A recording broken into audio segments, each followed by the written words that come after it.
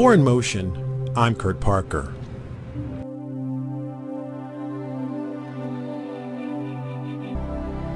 Science education and research have been central to Penn State's mission throughout the school's vast history.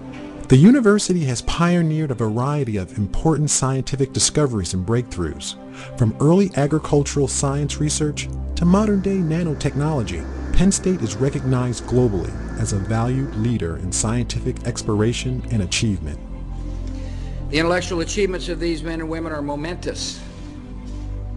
In a single room, we have thinkers who help formulate and refine the Big Bang theory of the universe, the bootstrap resampling technique of statistics, the algebraic K-theory of mathematics. We have experts in fields like organometallic chemistry, atomic physics, and neurobiology. We have researchers who have drilled into glaciers, isolated the DNA of mobile genes, and pioneered the distributed feedback laser.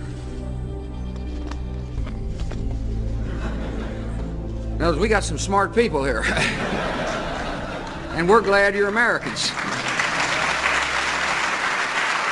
Nina V. Fedoroff, the Vern M. Williman Chair in Life Sciences and Evan Pugh Professor at Penn State, is one of 8 scientists named by President Bush to receive the 2006 National Medal of Science, the nation's highest award for lifetime achievement in scientific research. She received the award at a White House ceremony on Friday, July 27th. Fedoroff is Penn State's 3rd recipient of this honor. She joins Erwin Mueller, who was recognized in 1997 for his achievements in the world of physics. Mueller invented the field ion microscope and became known as the first person to see an atom. Statistician C.R. Rao, holder of the Eberly Family Chair of Statistics, was presented the award in 2002 for his groundbreaking work that pioneered the foundation for modern statistical analysis.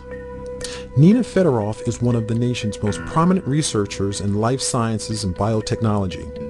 Her work has led to breakthroughs in the understanding of how plants genetically protect themselves from environmental stresses and changing climates.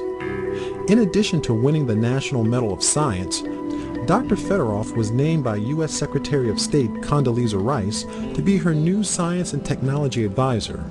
Fedoroff was nominated for the position by the National Academy of Sciences.